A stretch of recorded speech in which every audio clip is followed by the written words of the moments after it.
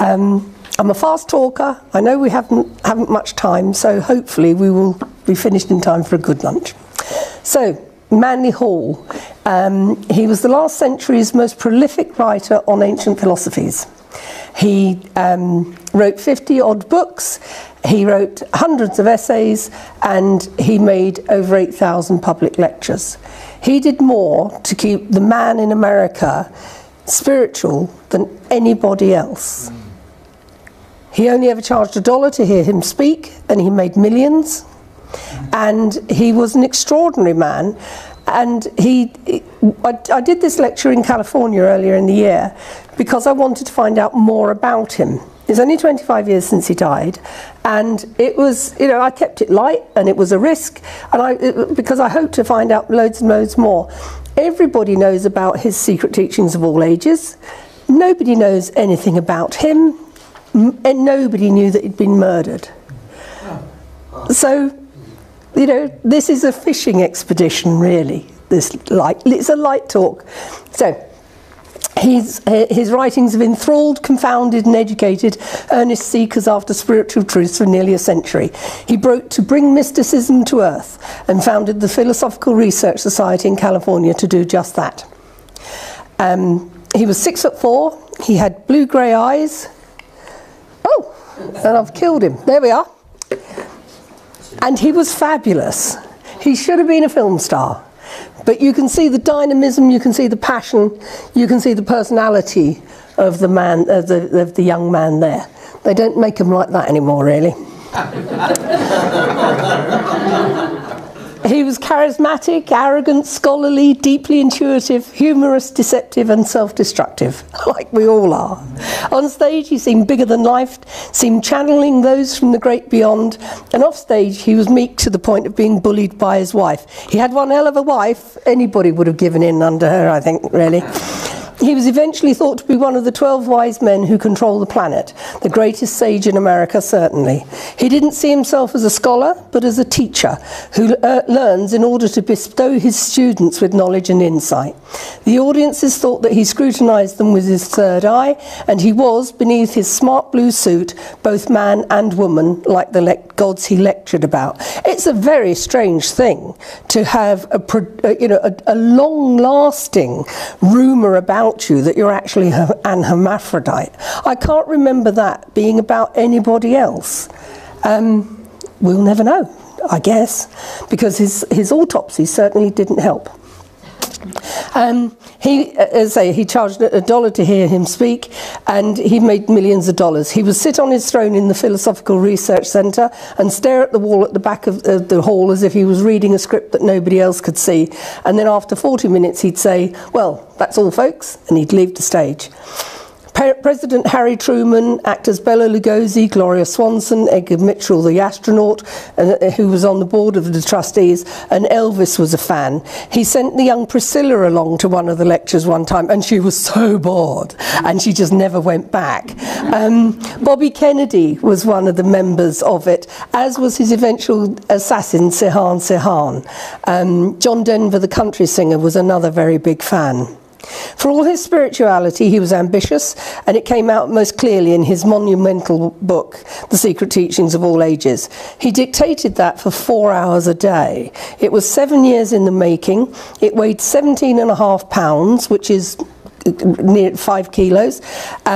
It was 13 inches by 19, and I don't know that in metric. And he cited over 600 sources with 254 illustrations.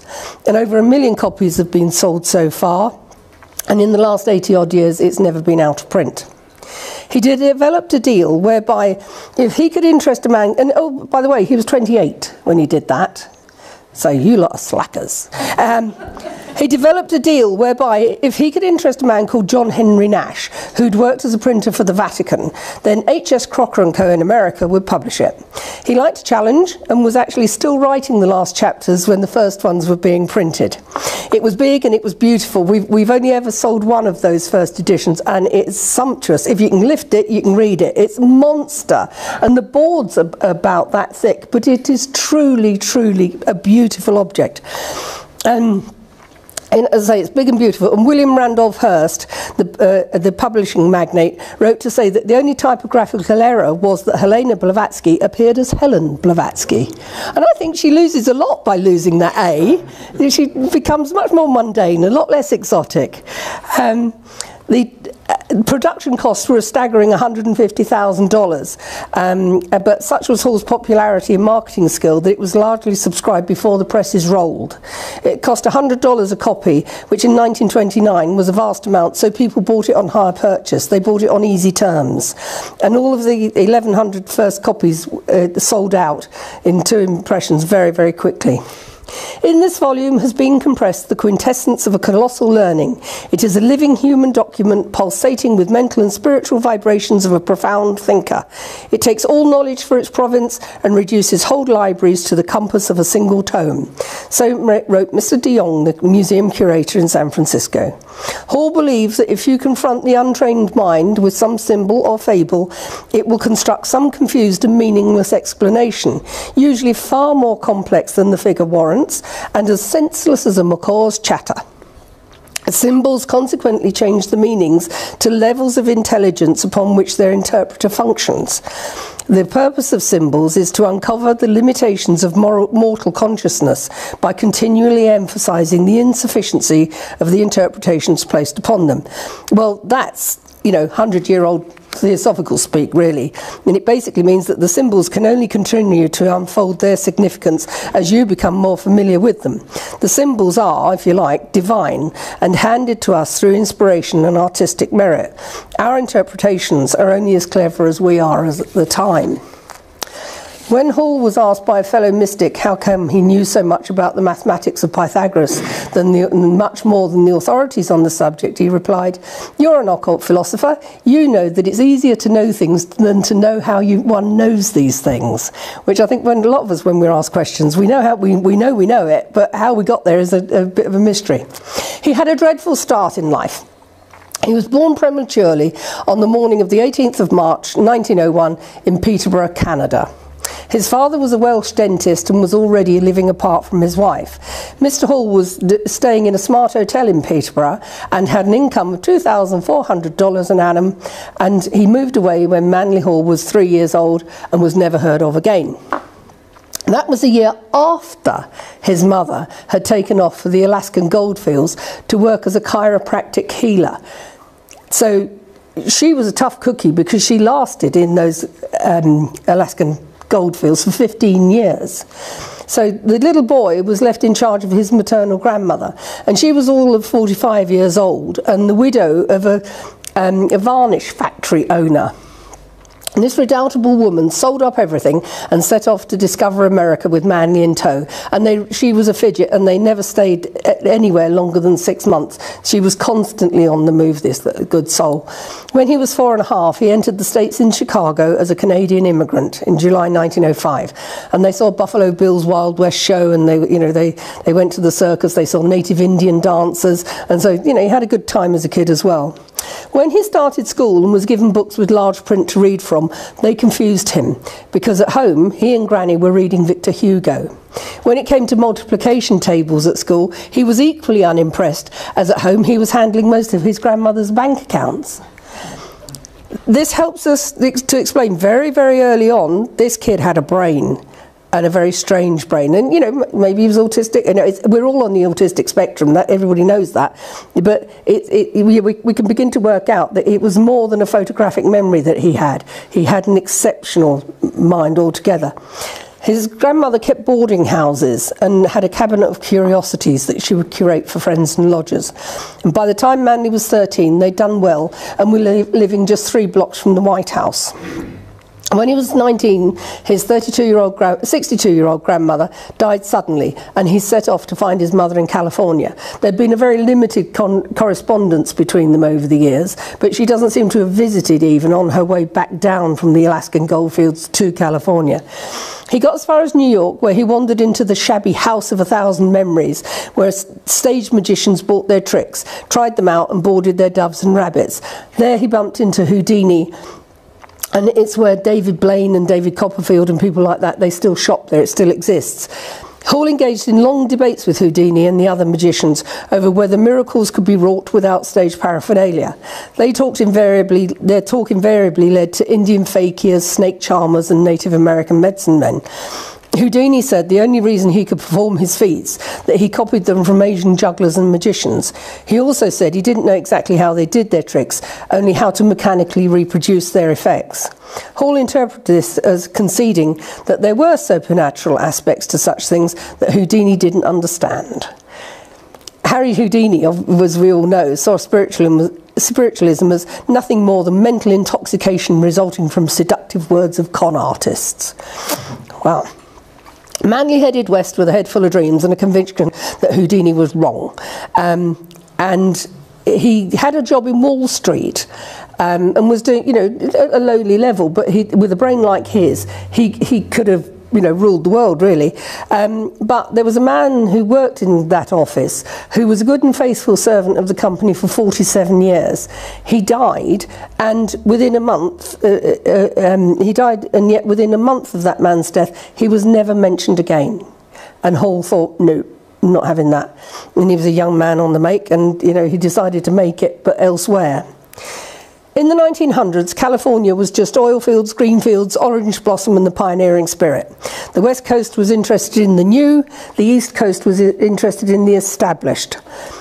The West Coast had the New Thinkers, the Theosophists, the Rosicrucians, Vedantists, Freemasons and fringe Christians who were building up meditation centres, ashrams, temples, occult lodges and churches. As Philip Jenkins in his Mystics and Messiahs, Cults and the New Religions in American History says, some of the new movements contributed to the cultural and economic development of the growing city of LA. In a sense, Hollywood was built on occult foundations, and even Aleister Crowley was there for a short while in the 20s. As he moonched along one day, Hall saw a phrenologist's booth and asked to have the bumps on his head read. And the poor old man winced and said he could make calculations by measuring the radial length of brain fibres from the pons to the medulla oblongata, but he wouldn't read Manly Hall's bumps.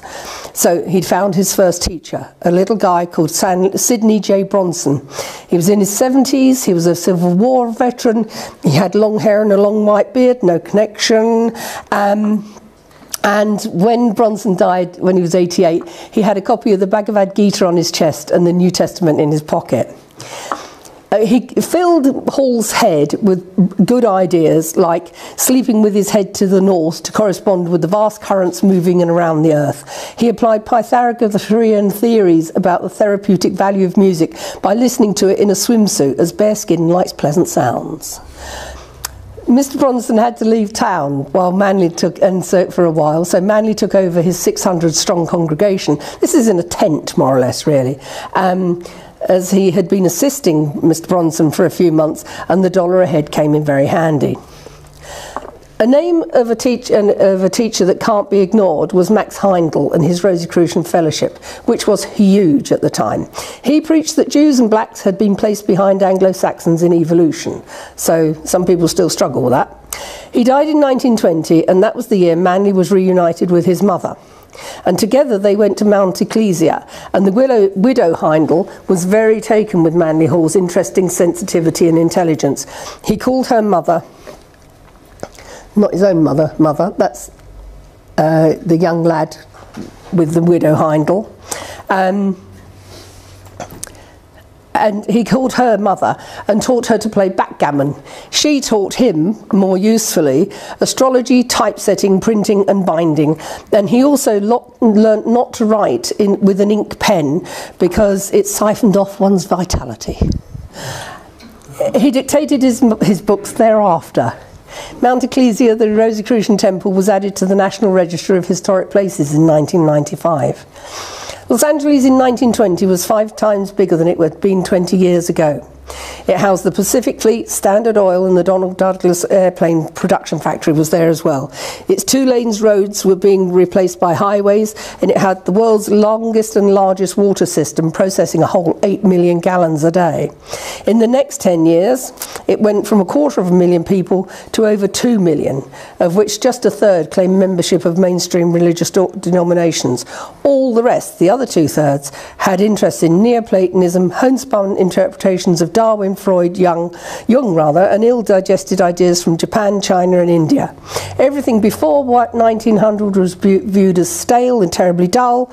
Everything after it was glorious, profound and true. Manly Hall didn't agree.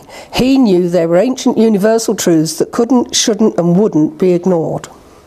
He needed to expand his audience and luckily came to the notice of Caroline and Estelle Lloyd, a couple of oil millionairesses, and they financed a 38,000-mile world trip.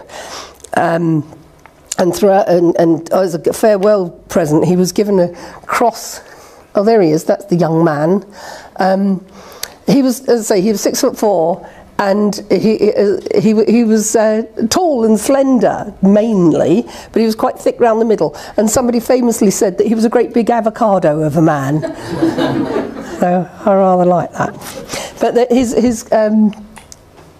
he is. He's wearing the cross that his congregation gave him to kind of keep him safe, and he wore that daily thereafter for the rest of his life. As part of the trip, he found himself in Yokohama just after the earthquake. And he said, "We found a city of 500,000 people without a single building standing. Pain, sorrow, suffering and misfortune on every hand. His hotel was a shack put together out of empty beer bottles with a cot in it. His rickshaw man asked to stop for a moment to pray where his mother, father, wife and children had died. But he said, 'I have faith. I believe. I must accept. I cannot question. I believe that those whom I have loved have left here, but they are still alive. I believe that they will be born again. I believe that they will live here. I believe there is no end, and in this continuance of their lives, I have peace.'" And that was a deep and inspiring lesson from a simple, devastated and spiritual man that Hall never forgot. He carried on to Korea, Peking, Burma, India, Egypt and India. They weren't particularly tourist spots in those days, and it was usually the army or the trade that were there. He came to London too, of course, and bought medieval manuscripts from Michael Houghton at the Atlantis bookshop. So,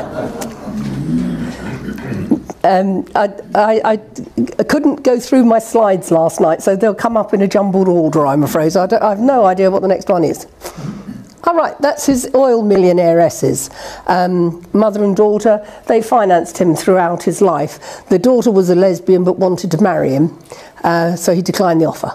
So, back in the US, he put on light shows with the Los Angeles Philharmonic with the young, largely forgotten now pianist called Douglas Colin Campbell, or the young Paderewski as he was known.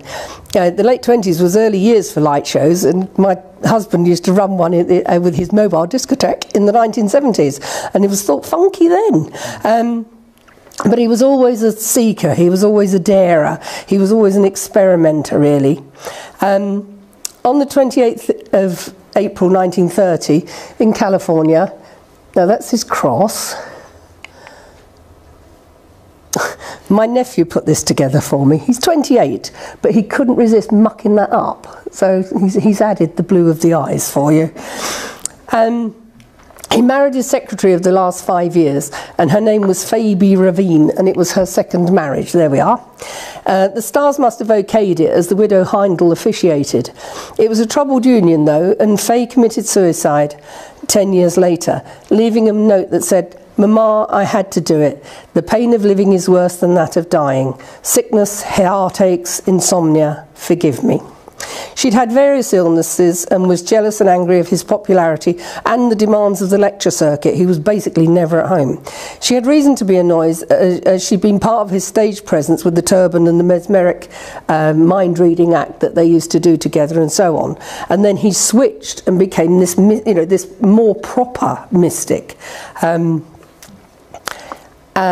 Nor did she get any credit for the significant help she'd given him in completing The Secret Teachings of All Ages. And it's quite probable that the success of that book enabled them to get married in the first place.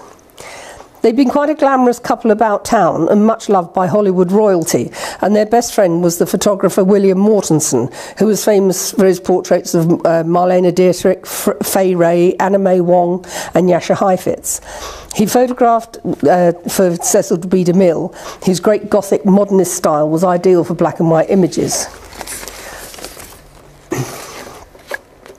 Manly Hall quietly removed all mentions of his poor wife from his extensive archive. As I say, she wasn't mentioned in the Secret Teachings of All Ages, she just was excised from his life. She was replaced by Virginia B. Pomeroy. Again, photographs barely exist of her, who was his faithful secretary for the next 30 years. Every day she took down his every word, took them home then, and typed up 10 to 14 pages of single-space words. Then she would mimeograph them and sell them for $1 a time. California carried on being innovative and getting stranger, but some things grew roots and became acceptable and very successful in their alternative way.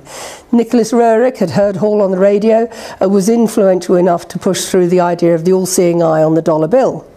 So was the innovator Kandinsky and Brancusi, who were committed theosophists. So was the inventor Thomas Edison, a theosophist too. Hall decided to set up his own spiritual centre in Los Angeles to counteract the Ivy Tower materialism of the universities. Its mission would be to teach practical idealism, preserved in the 100,000 texts of antiquity, to develop programs for the good of society, and to excite its pupils to apply the positive thought in daily life. Los Angeles was growing so fast it needed a spiritual rudder, and MPH would be its occult theologian. So he bought 3/4 of an acre of land for $10 and set up his Philosophical Research Society in 1934. Again, he's 33 by now. And to build what he wanted to build, he needed an architect. And there was an English amateur archaeologist and explorer who was also an architect, and his name was Robert B. Stacey Judd. And he was so keen on its Egyptian Mayan styling that he chose for the Philosophical Research Centre that he even used to wear feathered Mayan costumes to parties. He invented the Mayan revival style of architecture, wrote a book on Atlantis, and was quite prolific as an artist. Now, I don't know what's next. Oh, that's the Secret Teachings of All Ages, but not the glorious edition. All right. His main rival was Henry Spencer Lewis's international headquarters of the ancient and mystical Order Rosicrucis, or AMORC, in their Egyptian temples in San Jose. There he had laboratories and a clinic for alchemists to cure everything, from depression to cancer, with mind over matter. He invented the Lux Tone colour organ, which converted audio signals to colours on a triangular screen, which was quite a fad for a while.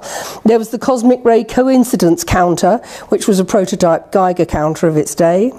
The sympathetic vibrations harp, which was used to measure sympathetic vibrations. The busy alchemist spent a lot of time and effort trying to transmute zinc into gold, but decided it wasn't cost effective, so buying elemental gold was more sensible. There were dreamers and businessmen in equal measure, and money was to be made even in the Depression, when everyone needed a hustle, and these alternative thinkers were in the right place at the right time. This is wife number 2, Mari Bauer. She was referred to as a high-voltage immigrant fashion plate. Or perhaps she was just a chic young woman who was in Manly Hall's library researching the 17th century manuscripts, because she was looking for coded references to a vault she believed Francis Bacon had buried beneath the tower of the Bruton Parish Episcopal Church in Williamsburg, Virginia. This is a church that's 300 years old. She believed that her Lord Bacon had travelled everywhere in the world, whether it was known or unknown at the time, and that he had deposited in a vault there gold chalices and copper cylinders containing lost Shakespeare manuscripts, a plan to end war and to establish a limited brotherhood on earth, and the keys to similar sites around the world. 50 years later, she still hadn't found it, but she'd enlisted the help of all sorts of people who should have known better. Her long-suffering husband was irritated by her infatuation with Manly Hall, and he was a decent man, and she was an erratic mother, and scored high even on the Californian bonkersometer, really. But there were reasons why. She was one of 5 daughters of German immigrants, so she'd had to shout to be heard. She'd been gang raped and left bleeding by members of the yacht club where she worked, and had become pregnant as a consequence. Her husband helped find an abortion, and then they subsequently produced 2 children. Manly Hall had no children in or out of marriage. So she was crazy, but you know, we have to be more sympathetic towards her, I think. Her first dig, if you could call that, was two men with shovels being shrilly goaded on by this tiny little woman. And it led to the first ever geophysical survey for an archaeological application. And they found a coffin. It was in a graveyard, it's true, but it also showed up where the gravel gave way to the sand and the seashells. So, you know, it showed that the technique they were using worked.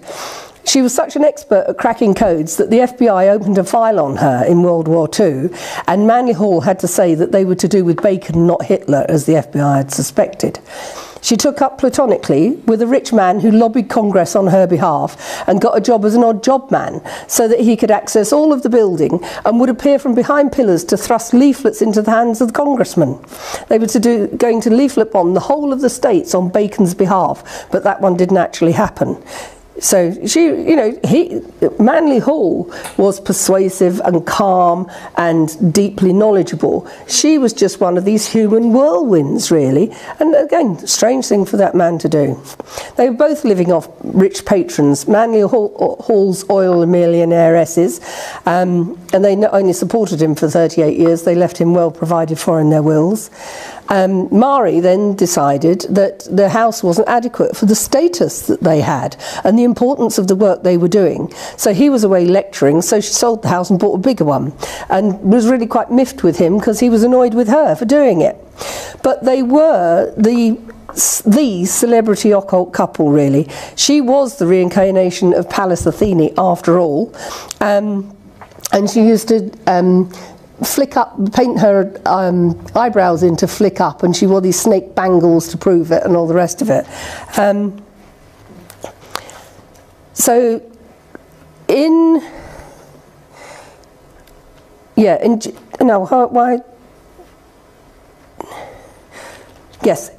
In June 1954, Jack Parsons blew himself up. He was 31, a rocket scientist and a Thelemite. That unfortunate day, he blew up the shed, blew off his right arm, broke the other one and both his legs, and blew a huge hole in his jaw. The immediacy of her grief caused his mother to commit suicide the same day. The Crowley fans in Pasadena were well aware of Hall, and Hall was a reader of Crowley. He described him as a horrible man and a great poet. He kept one of the great beast's books out of reach of his normal library users, and he also kept a signed copy of an early 1903 Crowley poem in his top desk drawer. It was one of his rude ones, and Hall said he kept it there as a constant reminder of how low the human intellect can go in the cause of art.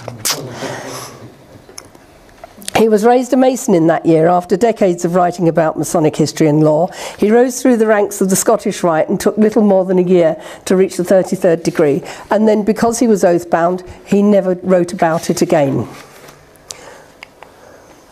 This is him varying again, you know, he's dominating there. That's the PRS headquarters within the Mayan Egyptian style.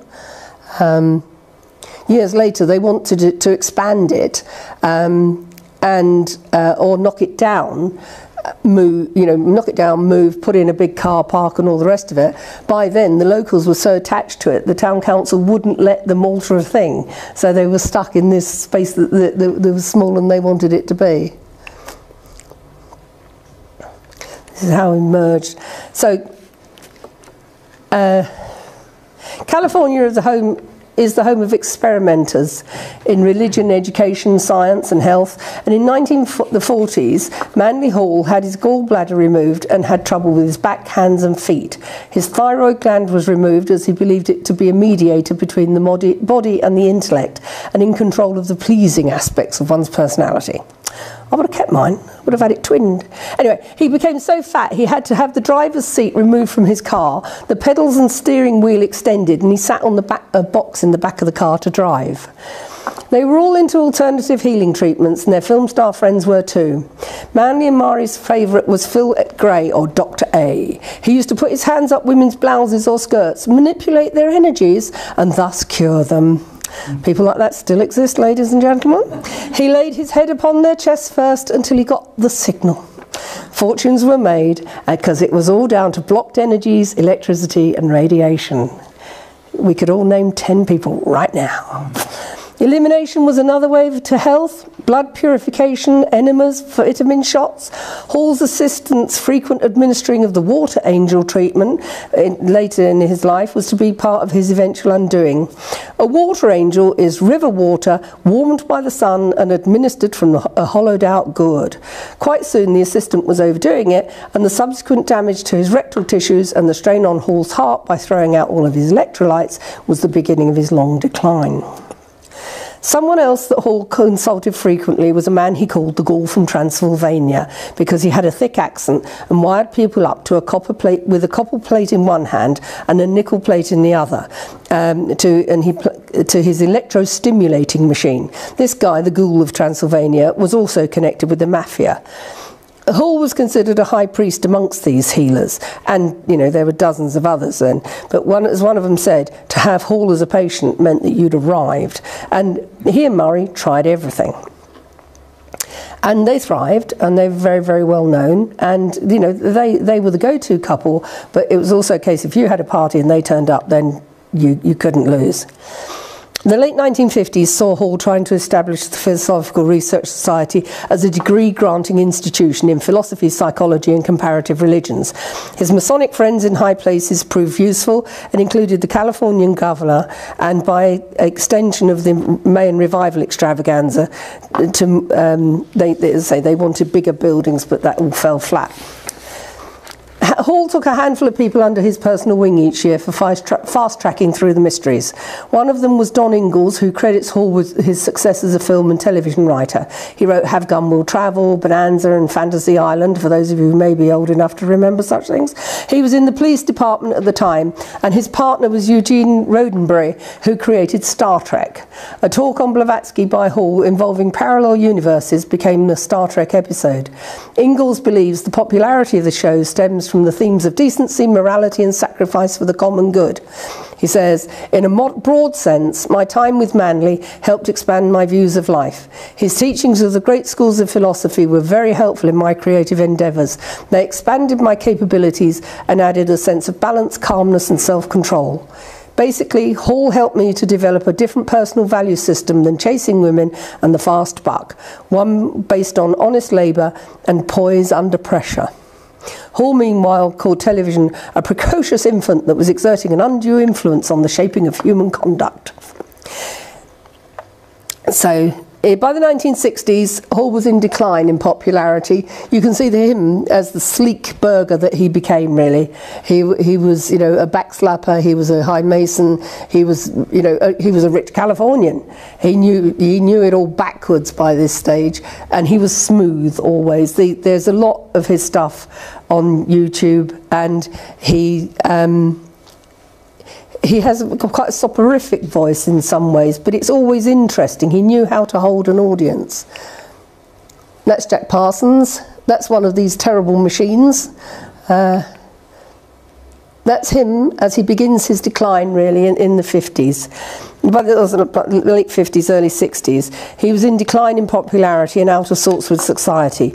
He offered gentle systems of thoughtfulness aimed at smoothing out one's eccentricities and inconsistencies. Magic, drugs, lashings of sex, great music and flower powers were more attractive to people. Of LSD, Hall said, there's no proof or evidence of any kind that LSD actually results in any legitimate type of ESP. The experiences described are not such that they can be regarded as clairvoyant or true visions in the religious sense of the word. He blamed the media, and he then threw a party for Aldous Huxley, who advocated mescaline. In 1975, the American Heritage Research Association declared Hall a living monument, an important and valuable human resource to the USA living during the closing years of the first American bicentennium. He and Mari became fashion conscious, and she made him wear flashy shirts, and she had breast augmentation and eye bag reductions. They hired a cataloguer, new staff were appointed, and the future without Manly Hall was addressed. All to no avail. It just didn't get pulled together. Drake died, the new staff spent the money, and enter his nemesis, Daniel Henry Fitz. Fitz was a New Age priest of the Atlantean priesthood of the Independent Church of Antioch. He was an ex-banker and computer marketeer, a renter of isolation tanks, and an administrator of colonic irrigations. He wanted to set up an underwater birthing centre of dolphin midwifery, and Marie loved him because he flattered her. He installed himself, his two sons, and his son and two nurses for the old couple, and all seemed well. Fritz was the man who never knew when to stop, as it was he who made Manly drink so much carrot juice that he turned orange. It was he who administered the water angel that I mentioned earlier. The old couple were given herbal injections and chanted over to get them to sleep, all at a cost, but they lost control of how much he was paying himself as Fitz took control of the checkbook. He sold some gold coins, and the dealer recognised them as belonging to Hall. When he spoke with Hall about the theft, he was told that they depended on Fritz and had no power to resist him, so please say nothing if it happened again. Hall had fear in his eyes, and the mood at the PRS changed to one of unhappiness for the staff, as they too believed that Fritz menaced them with black magic. Someone said it was like aging velvet, a grand fabric coming apart. Hall stayed strong and devoted to his metaphysics. His last public appearance was in Wilshire Boulevard in May 1990. The 21st century has an extreme reminiscence of the 21st year in a person's life. It's the year of coming of age when a person becomes an adult. In the 21st century, the United States must take on the responsibilities and labours for its own maturity at a time when natural resources are being squandered, politicians are being corrupted by power and greed, crime was spiralling out of control, education was failing children, and war was persisting worldwide. Mankind, he said, has not the right to take a beautiful world with all its privileges and opportunities and turn it into a purgatory. This situation should remind Freemasons that they have something to live for. We have the power to build worlds, the wisdom to govern them, and the divine right to inherit the earth and preserve it in good condition in order to pass it on to our descendants as a place of happiness, of usefulness and security for thousands of years to come. We are not asking for treason, we are not asking for disobedience, we are only asking that in every way possible, when they have the choices, they stand for truth and, if necessary, take a little punishment for it. How unlike evil Fritz. Things came to a head when Fritz drove Manly and Marie out to their mobile home and faked a stall engine. He said Marie should go home and he would bring her husband back later. She refused to go without her sick Manly, and so when he tried to start the engine, it started at once and they went home again. And the next day, they did the same thing. They set out on a journey, the car broke down, and this time Marie left. And that was the last time that she saw Manly Hall alive. Later, he was seen being carried ashen-faced and unresponsive into the house by a neighbour. Fritz said that he thought his soul and Manly's were merging and he was the luckiest man on the planet. A little while later, he rang the doctor to say Hall was dead. Then a little while later, he rang again to say, oh no, sorry, he isn't. And then later to say, yes, he is now, he's really, really dead this time. Fritz didn't tell anyone of the death for 3 days. He said because of all his of Hall's religious beliefs. In actual fact, it was because he was looting the place. 1,000 people attended the Masonic funeral for Manly Hall, although they forgot to dress the corpse in his Masonic apron. And a week later, Dan Fritz told the PRS board that a trust had been set up just 6 days before the death, and they all had him to answer for now. The day Hall died, the doctor examined Hall and noticed that he was lying on a bed without a wrinkle on it. Thousands of ants were pouring from his throat, nose, mouth and ears. The body had been dead for at least 8 hours because it was stone cold. Cleaners were trying to remove what looked like bloodstains from the carpet, and armfuls of clothes were being removed by Fritz's son, who also took the stamp collections, which he was a very, very keen philatelist all his life, and he had remarkable stuff. Dr. Pollock rescinded the death certificate he'd signed 2 hours before that stated that Hall had died of acute myocardial infarction or a heart attack, which was attributed to natural causes. $2.3 million in cash and a treasure trove of antiques and artefacts and rare books went missing. Hall's house and the PRS properties worth millions were now in danger of getting away from Fritz without the death certificate. He demanded an instant cremation. The family refused that and had the body taken to Forest Lawn Cemetery for 3 months while they tried to gather evidence of murder. The post-mortem was so flawed that it stated he still had his gallbladder and thyroid gland, both of which had been removed in the 1940s. The coroner was the one who was involved in the O.J. Simpson case and was badly discredited very publicly because of that. The family's autopsy showed traces of soil around Hall's eyes, mouth and nose, a bruise to his face, another to his neck, and recent trauma to his back and legs. There were also small needle marks of the skin and mucosal surfaces of various bodily orifices. The conclusion was that Hall had died from asphyxiation from smothering or from manual strangulation and had been outdoors lying in the dirt at the time of his death. The sort of ants proved that he was outside at the time of the death. They were one of the millions that had come out of him.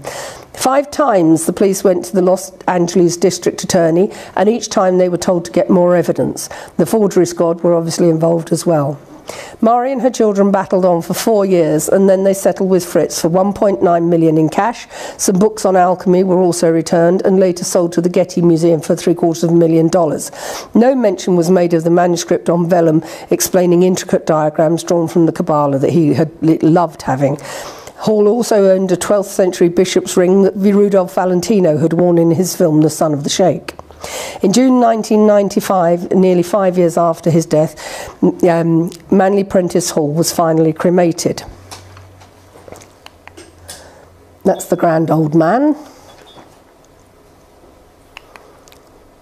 And that's Fritz with him there. They tried to bury him once, but the ground was so waterlogged they had to take the coffin back to where it had been stored. The ending of Hall was just such a muddle. It was really quite remarkable. As I say, he was finally buried 5 years later. Mari Bauer Hall died on the 21st of April 2005, aged 100. Daniel Fritz died a horrible death in 1901, having suffered with adrenal cancer, which is extraordinarily rare, and bladder cancer. He had been running a Pythagorean school for virgin mothers and selling oracle medicines. That is the book that I took most of that from. Thank you very much.